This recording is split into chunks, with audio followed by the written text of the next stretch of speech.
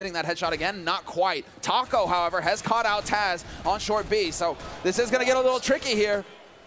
Oh, no! Pasha, he's backing off. He's got the M4 as well. How did that grenade not kill him? How did he hit that shot? This is already turning into a bit of a crazy round with Luminosity having a one-man lead and FER just holding the angle. Asha's a single bullet away from death, so the round could fall apart in just a second here. They got so much time, and they've got him boxed in. They know it as well. They're waiting for him to make the mistake.